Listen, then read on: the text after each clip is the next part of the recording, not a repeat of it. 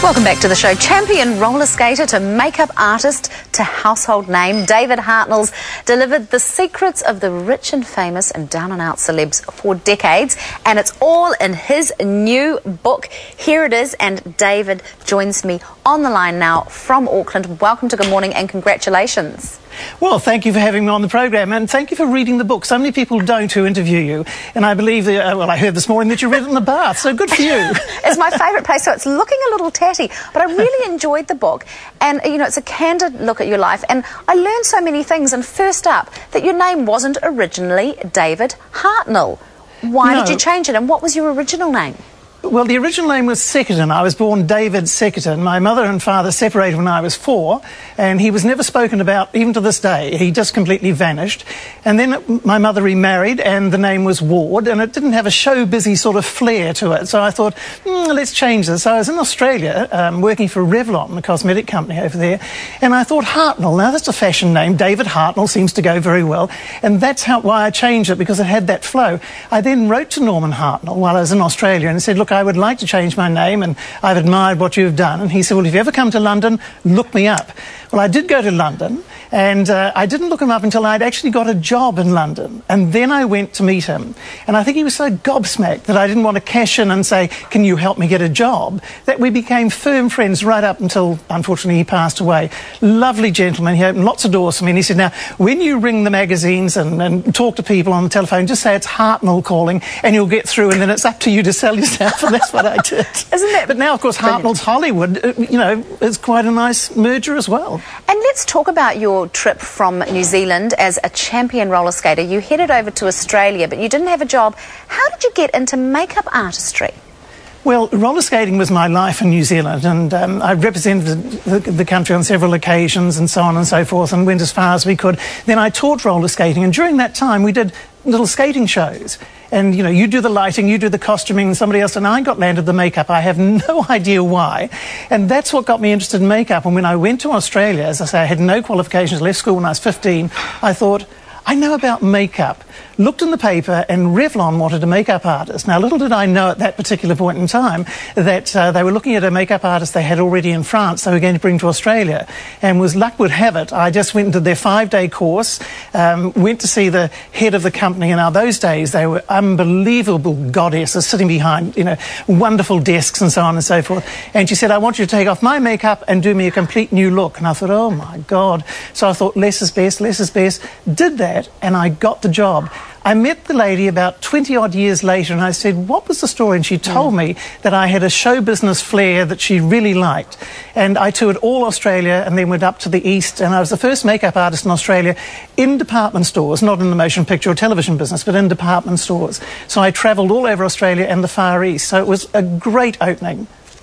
It was amazing how, I mean, you had such gumption. You then went to London, and then you ended up, and you basically took America by storm. And I love the story how you sort of did a job exchange with one of your colleagues. He went to the UK, you went to New York. How on earth did you get to be lucky enough to go to the opening of Studio 54, and what year was that? Well, it's all like, I believe you've been in the right place at the right time. What happened, I went to London, I worked for Maybelline in London, and I went over to New York, and the makeup artist in New York wanted to come to London. So we went to the companies in New York and in London and said, look, we do exactly the same jobs, can we swap? So we swapped houses, we swapped cars, we swapped everything, and I went to live in New York. Now, then there was the chit-chat about this new Studio 54 opening, and we all went, oh, another club, another club. I think it was $8 to get in, which was a humongous price. Anyway, this huge opening came, and I was doing a lot of society women at the particular time in New York, and a few celebrities as well. And she asked me if I would go to the opening of Studio 54 with her. I did several makeups and so on. So I went with this woman. You won't know her name. She's a model in New York of the time. She's no longer with us, unfortunately, now. And that's what got me the entree into there. And then I got a pass that I could go into Studio 54, which was extraordinary. Now I look back on it, I go, I can't believe I was there. It was just a golden time. And you were there when Liza Minnelli was at her height, all those incredible stars. Opening night, everybody was there, from Andy Warhol to Diana Ross to Phyllis Diller, you name it, they were all there. Holston, the fashion designer, they all went to Studio 54. Now, you mentioned Phyllis Diller because you have a very special relationship with Phyllis. Tell me about that. It was while I was in Sydney, back in the 60s, and I was walking home from David Jones in Sydney, where I was doing La Boutique. It was a Revlon cosmetic counter there. And I passed the Chevron Hilton Hotel. That's how I used to walk past it every day. And I saw Phyllis Diller was coming. Now, I knew of Phyllis Diller, and I thought, she's wild and wacky. Why don't I do a makeover on her? So that from the wild and wacky to a glamour makeup. So I set the whole thing up. And in that fact, the Ita Buttrose was the reporter who covered it, who's one of the megastars in Australia in the media. And we did this, and from that day back in the 60s, we became firm friends. And we still are friends today. We were there a couple of years ago with her. She's going to be 90. I think she's going to be 94 in the 17th of July this year. And 94. Unbelievable woman. I love her to bits. How did you segue from the makeup artistry side of things into the gossip or the celeb reporting, which you did in LA, I understand, for New Zealand? What happened was simply this, that when you would go out and lecture on makeup, you had done a lot of makeups on celebrities. I'm talking about like Elizabeth Taylor. At one point we did a thing for Condé Nast Publications in London. They had Harper's and Queen. They were separate magazines in those days. And she arrived, and with the diamond ring, I might add, and took the diamond ring off and put it on the makeup counter.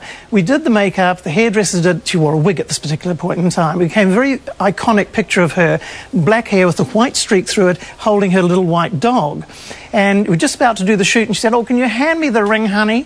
And I handed her, and I'm going like, yeah, okay, And it was the ring, because security was with her the whole time. So when you went out to talk to people about makeup, they always say, what was Elizabeth Taylor like? What are these celebrities? You must get it too. They'll say, I know you interviewed somebody, but really, what are they like, sort of thing.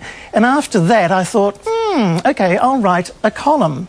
So I started to write a gossip column. And my first one was in the New Zealand Woman's Weekly. Jean Wishart was the editor way back in those days. And she only wanted good gossip, bless her heart. Look how far you've come. We've only touched the surface of your book. It's been great to have you on the show. There's some very moving stuff, actually, about you speaking about your mother and also about you finding some lost family. So people have to buy the book to read that, and it's really great to have you on the show. Congratulations once again, David Hartnell, Memoirs of a Gossip Columnist. And what are the last words you use in the book, which is always how you sign off? Well, thank you, Sarah. Until next time we meet, my lips are sealed. Wonderful stuff. Thanks so much.